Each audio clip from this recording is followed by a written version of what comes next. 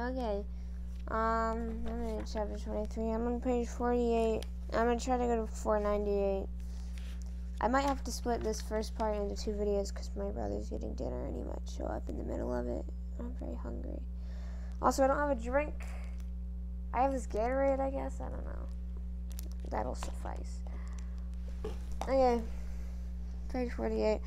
The population of post-Civil War Republic continued to develop upward by vigorous leaps, despite the awful bloodletting in both the Union and Confederate ranks. Census takers reported over 39 million people in 1870, a gain of 26.6% over the preceding decade, as the immigrant tide surged again.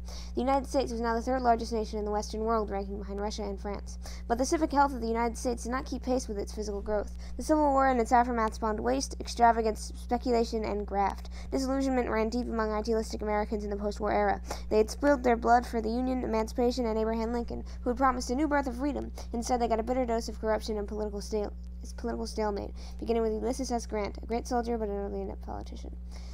The Bloody Shirt elects Grant. Wrangling between Congress and President Andrew Johnson had soured the people and professional politicians in the Reconstruction era, and the notion still prevailed that a good general would make a good president. Stubbly bearded General Grant was by far the most popular Northern hero to emerge from the war. Grateful citizens of Philadelphia, Washington, and his hometown of Galena, Illinois, passed the hat, and in each place presented him with a house.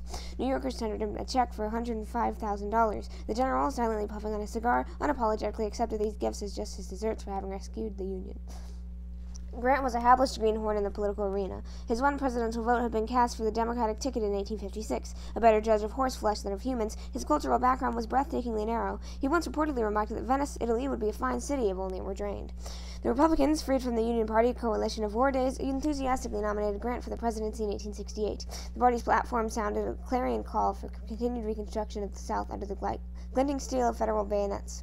Yet Grant, always a man of few words, struck a highly popular note in his letter of acceptance when he said, "Let us have peace." This noble sentiment became a leading campaign slogan and was later engraved on his tomb beside the Hudson River. Expecting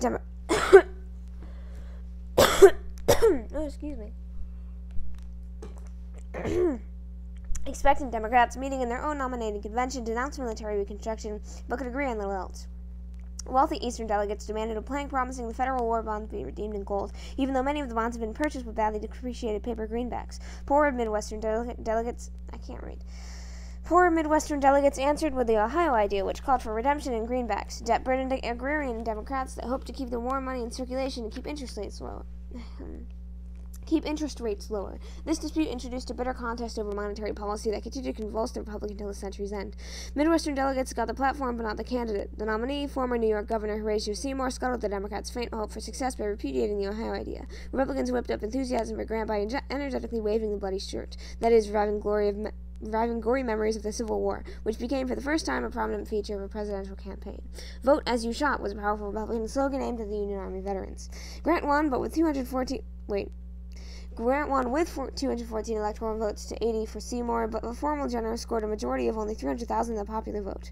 Most white voters apparently supported Seymour, and the ballots of 3 still unreconstructed southern states, Mississippi, Texas, and Virginia, were not counted at all. An estimated 500,000 former slaves gave Grant his margin of victory. To remain in power, the Republican Party somehow had continued to control the South and to keep the ballot in the hands of the grateful freedmen. Republicans could not take future victories for granted. The era of good stealings. A few skunks can pollute a large area. Although the great majority of business people and government officials continued to conduct their affairs with decency and honor, the whole post-war atmosphere stunk of corruption. The man in the moon, it was said, had to hold his nose when passing over America. Freewheeling railroad promoters sometimes left gullible bond buyers with only 2 streaks of rust and a right-of-way. Unethical stock market manipulators were a cinder in the public eye. Too many judges and legislators put their power up for hire. Cynics defined an honest politician as one who, when bought, would stay bought. Notorious in the financial world were 2 millionaire partners, Jubilee Jim Fisk and Jay Gould. The corpulent and unscrupulous Fisk provided the brass, while the undersized and cunning Gould provided the brains. The crafty pair concocted a plot in 1869 to corner the gold market. Their slippery game would work only if the federal treasury refrained from selling gold. The conspirators worked on President Grant directly and also through his brother-in-law, who received $25,000 for his complicity. For weeks, Fisk and Gould madly bid the price of gold skyward, so they would later profit in its heightened value.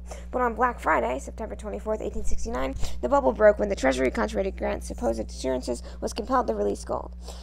The price of gold plunged, and scores of honest business people were driven to the wall. A congressional probe concluded that Grant had done nothing crooked, though he had acted stupidly and indiscreetly. The infamous Tweed ring in New York City vividly displayed the ethics or lack of ethics typical of the age. Burly boss Tweed, 240 pounds of rascality, employed bribery, graft, and fraudulent elections to milk the metropolis as much as $200 million. I'm really dying. Oh my god. And blah, blah, blah, blah. Honest citizens were cowed into silence. Protesters found their tax assessments raised. Tweed's luck finally ran out. The New York Times secured damning evidence in 1871 and courageously published it, though offered $5 million not to do so.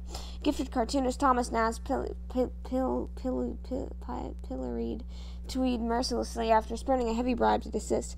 The portly thief reportedly complained that his illiterate followers could not help seeing them damn pictures. New York Attorney Samuel J. Tilden had headed the prosecution, gaining fame that later paved the path to his presidential nomination. Unveiled and unwept, Tweed died behind bars. A carnival of corruption.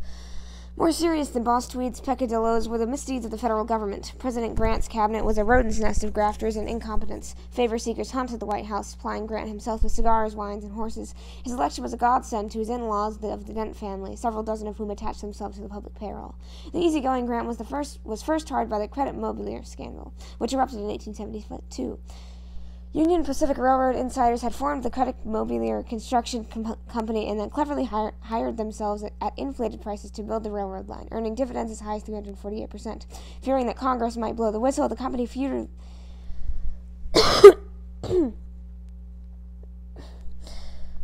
furtively distributed shares of its valuable stock to key congressmen. A newspaper expose and congressional investigation of the scandal led to the formal censure of 2 congressmen and the revelation that the Vice President of the United States had accepted payments from a Credit Mobilier. The breath of scandal in Washington also reeked of alcohol. In 1874 to 1875, the sprawling whiskey ring robbed the treasury of millions in excise tax revenues. Let no guilty man escape, declared President Grant, but when his own private secretary turned up among the culprits, he volunteered a written statement to the jury that helped exonerate the thief. Further rottenness in the Grant administration came to light in 1876, forcing the Secretary of War, William Belknap, to resign after pocketing bribes from suppliers to the Indian reservations. Grant, ever loyal to his crooked cronies, accepted Belknap's resignation with great regret. The liberal...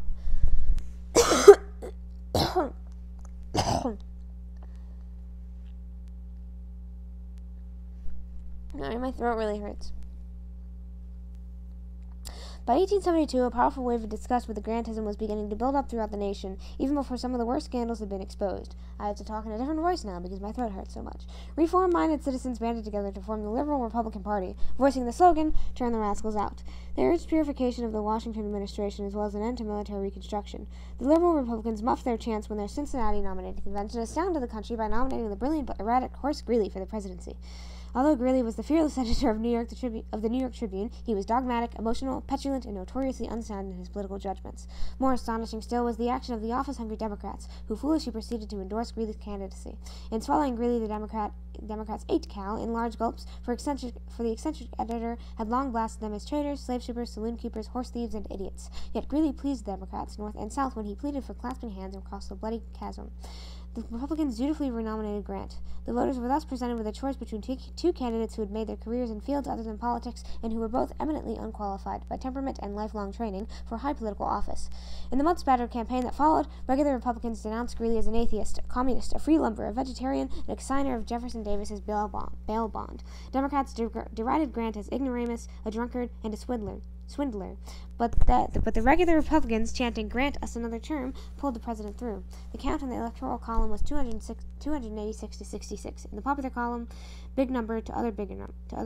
Okay. Liberal Republican agitation frightened the regular Republicans into cleaning their own house before they were thrown out of it. The Republican Congress in 1872 passed a General Amnesty Act, removing political disabilities from all but some 500 former Confederate leaders. Congress also removed to reduce the high Civil War tariffs and to fumigate the Grant administration with a mild service reform. Like many American third parties, the liberal Republicans left some enduring footprints, even in defeat. Depression, deflation, and inflation. Grant's woes deepened in the paralyzing economic panic of 1873. Bursting with startling rapidity, my chest hurts. The crash was one of those periodic plummets that roller coastered the economy in this age of unbridled capitalist expansion. Overreaching promoters had laid more railroad tracks, sunk more mines, erected more factories, and sowed more grain fields than existing markets could bear. Bankers, in turn, had made too many imprudent loans to finance those enterprises. When profits failed to materialize, loans went unpaid, and the whole credit-based house of cards fluttered down. The United States did not suffer alone. Nations worldwide underwent a similar economic collapse in 1873. Boom times became gloom times as more than 50,000 American businesses went bankrupt. In New York City, an army of riotously battled police. Black Americans were hard hit. The Freedmen's Savings and Trust Company had made unsecured loans to several companies that went under. Black depositors who had entrusted over $7 million to the bank lost their savings, and black economic development and black confidence in savings institutions went down with it. Hard times inflicted the worst punishment on debtors, who intensified their clamor for inflationary policies. Proponents of inflation breathed new life into the issue of greenbacks. During the war, $450 million of the folding money had been issued, but it had depreciated under a cloud of popular mistrust and dubious legality. By 1866, the Treasury had already withdrawn $100 million of the battle-born currency from circulation, and hard money people everywhere looked forward to its complete disappearance. But now afflicted agrarian and debtor groups, cheap money supporters, clamored for a reissuance of the greenbacks. With a crude but essentially accurate grasp of monetary theory, they reasoned that the more money meant cheaper money and, hence, rising prices and easier-to-pay debts. Creditors, of course, reasoning from the same premises, advocated precisely the opposite policy. They had no desire to see the money they had loaned repaid in depreciated dollars. They wanted deflation, not inflation. The hard money advocates carried the day. In 1874, they persuaded a confused Grant to veto a bill to print more paper money. They scored another victory in the Resumption Act of 1875, which pledged the government to the further withdrawal of greenbacks from circulation and to the redemption of all paper currency in gold at face value, beginning in 1879. Down, but not out, debtors now looked to the relief to another precious metal, silver. The sacred white metal, they claimed, had received a raw deal. In the late 1870s, the Treasury stubbornly and unrealistically maintained that an ounce of silver was worth only 1/16 as much as an ounce of gold, though open market prices for silver were higher. Silver miners thus stopped offering their shiny product for sale to the federal mints. With no silver flowing into the federal coffers, Congress formally dropped the coinage of silver dollars in 1873. Fate then played a sly joke when new silver discoveries later in the 1870s shot production up and forced silver prices down. Westerners from silver mining states joined with debtors in assailing the crime of 73, demanding a return to the dollar of our daddies. Like the demand for more greenbacks, the demand for the coinage of more silver was nothing more nor less than another scheme to promote inflation. Oh my god. Okay. Hard money Republicans resisted the scheme and counted on Grant to hold the line against it. He did not disappoint them. The Treasury began to accumulate gold stocks against the appointed day for resumption of metallic money payments. Coupled with the reduction of greenbacks, this policy was called contraction. It had a noticeable deflationary effect. The amount of money per capita in circulation actually decreased between 1870 and 1880 from $1942 to $1937. Contraction probably worsened the impact of the Depression, but the new policy did restore the government's credit rating, and it brought the embedded greenbacks up to their full face value. When Redemption Day came in 1879, a few greenback holders both bothered to exchange the lighter and more convenient bills for gold. Republican hard money policy had a political backlash. It helped elect a Democratic House of Representatives in 1874, and in 1878 it spawned the Greenback Labor Party, which polled over 1 million votes and elected 14 members of Congress. The contest over monetary policy was far from over. Pallid politics in the Gilded Age. The politics seesaw was delicately balanced through most of the Gilded Age, a sarcastic name given by Mark Twain in 1873 to the 3-decade-long post-Civil War era. Even a slight nudge could tip the teeter-totter to the advantage of the opposition party. Every presidential election was a squeaker, and the majority party in the House of Representatives switched 6 times in the 11 sessions between 1869 and 1891. In only 3 sessions did the same party control the House, the Senate, and the White House. Wobbling in such shaky equilibrium, politicians tiptoed timidly, producing a political record that was often trivial and petty. Few significant economic issues separated the major parties. Democrats and Republicans saw very nearly eye to eye on questions like the tariff and civil service reform, and majorities in both parties substantially agreed even on the much-debated currency question. Yet despite their rough agreement on these national matters, the two parties were ferociously competitive with each other. They were tightly and efficiently organized, and they commanded fierce loyalty from their members. Voter turnouts reached heights unmatched before or since. Nearly 80% of eligible voters cast their ballots in presidential elections in the 3 decades after the Civil War. On election days, droves of the party faithful tramped behind marching bands to the polling places, and ticket splitting or failing to vote the straight party line was as rare as a silver dollar. How can this apparent paradox of political consensus and partisan fervor be explained? The answer lies in the sharp ethnic and cultural differences in the membership of the two parties, in distinctions of style and tone, and especially of religious sentiment.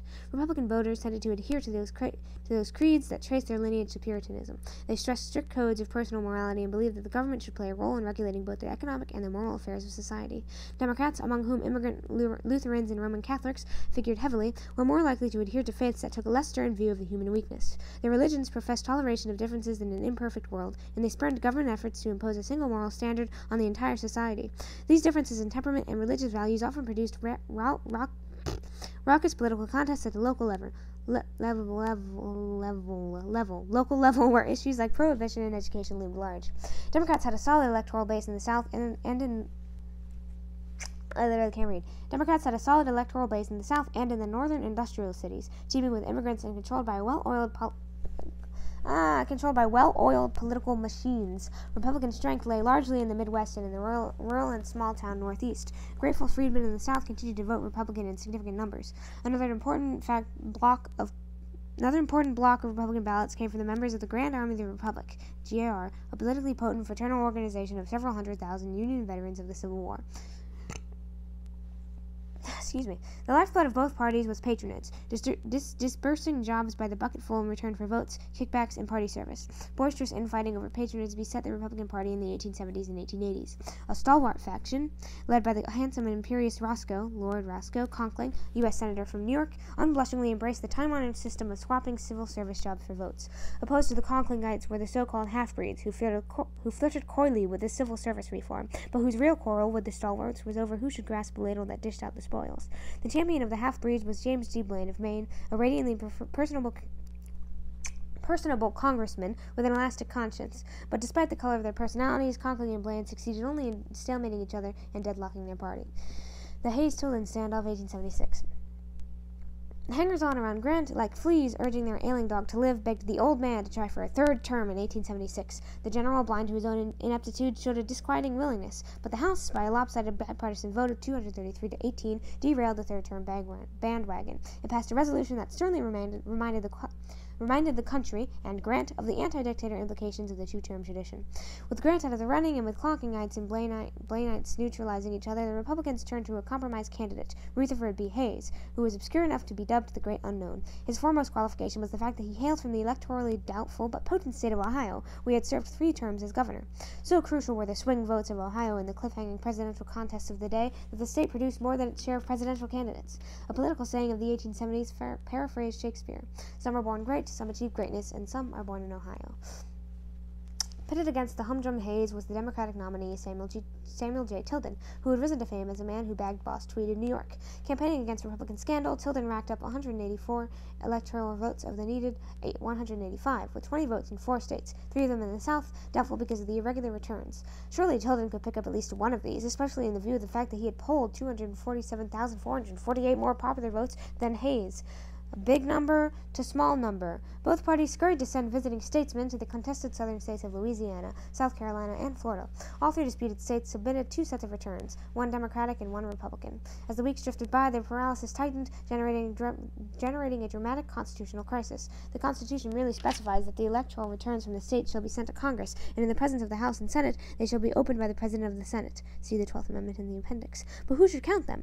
On this point, the Constitution was silent. If counted by the President of the Senate, a Republican, the Republican return would be selected. If counted by the Speaker of the House, a Democrat, the Democratic returns would be chosen. How could the impasse be resolved? The Compromise of 1877 and the end of Reconstruction. Clash or compromise was the stark choice. The danger loomed that there would be no president in the inauguration day, March 4, 1877. Tilden or blood, cried Democratic hotheads, and some of their Minutemen began to drill with arms. But behind the scenes, frantically laboring statesmen gradually hammered out an agreement in the Henry Clay tradition, the Compromise of 1877. The election deadlocked itself was to be broken by the Electoral Count Act, which Congress passed early in 1877. It set up an electoral commission consisting of 15 men selected from the Senate, the House, and the Supreme Court. In February 1877, about a month before Inauguration Day, the Senate and the House met together and in an electric atmosphere to settle the dispute. The role of the states was told off alphabetically. When Florida was reached, the first of the three southern states with the two sets of returns, the disputed documents were referred to the Electoral Commission, which sat in a nearby chamber. After prolonged discussion, the members agreed by the partisan vote of 8 Republicans to 7 Democrats to accept the Republican returns. Outraged Democrats in Congress, smelling defeat, undertook to launch a filibuster until hell froze over. Renewed deadlock was avoided by the rest of the complex compromise of 1877, already partially concluded behind closed doors. The Democrats reluctantly agreed that Hayes might take office in return for his withdrawing intrusive federal troops from the two states in which they remained, Louisiana and South Carolina. Among various concessions, the Republicans assured the Democrats a place at the presidential patronage trial, and my foot just went numb. That's painful. Oh God, where was I? Something.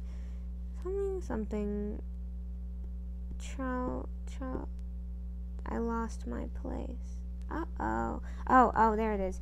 The Republicans assured the Democrats a place at the presidential patronage shelf in support for the bill subsidizing the Texas and Pacific Railroad's construction of a southern transcontinental line.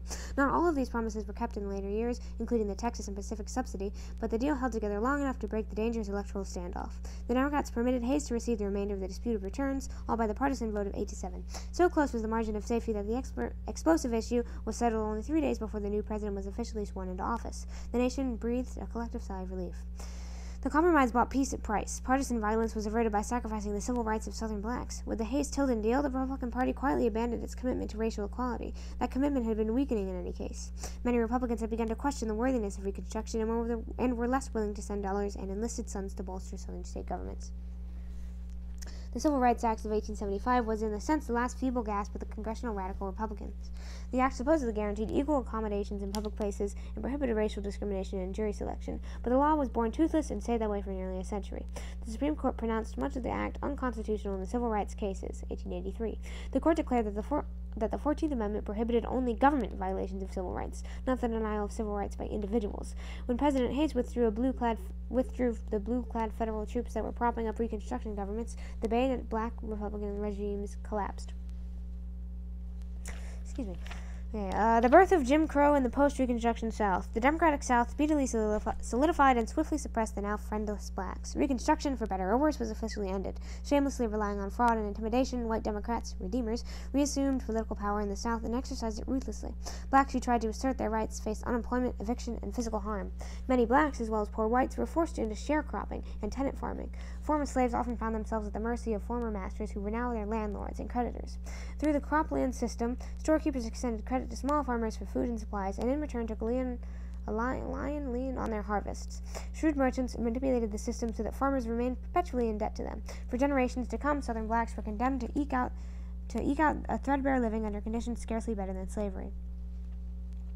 With white Southerners back in the political saddle, daily discrimination against blacks grew increasingly oppressive. What had started as the informal separation of blacks and whites in the immediate post-war years developed by the 1890s into systematic state-level legal codes of segregation known as Jim Crow laws. Southern states also enacted literacy requirements, voter registration laws, and poll taxes, and tolerated violent intimidation of black voters to ensure full-scale disenfranchisement of the South's freedmen. The Supreme Court validated the South's regressionist social order in the case of Plessy v. Ferguson. It ruled that separate but equal facilities were constitutional under the Equal Protection Clause of the 14th Amendment.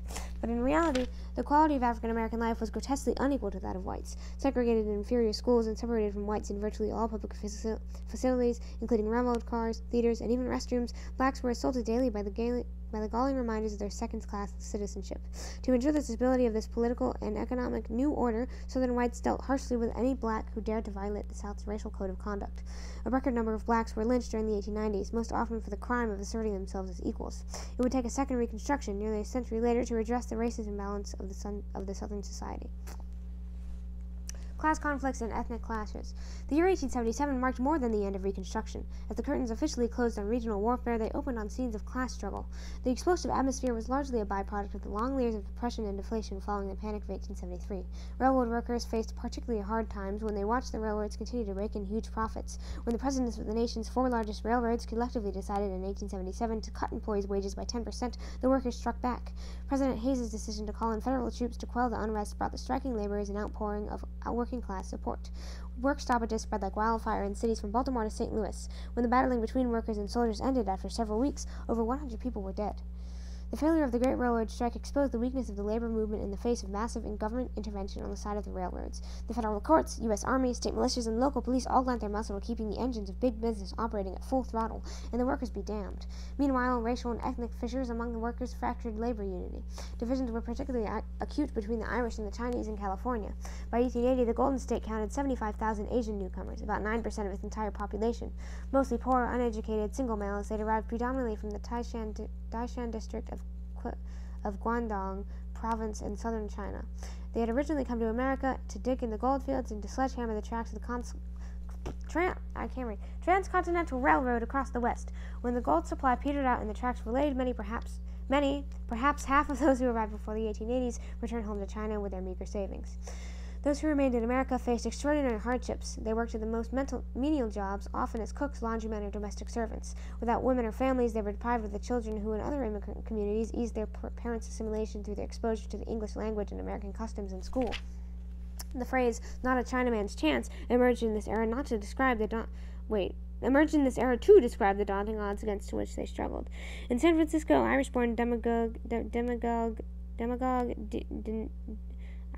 Dennis Kearney, incited his followers to violent abuse of the hapless Chinese. The Kearneyites, many of whom were recently arrived immigrants from Europe, hotly resented the competition of cheap labor from the still more recently arrived Chinese. The beef eater, they claimed, had no chance against the rice eater in a life-and-death struggle for jobs and wages. The present tens of thousands of Chinese coolies were regarded as a menace, the prospective millions as a calamity.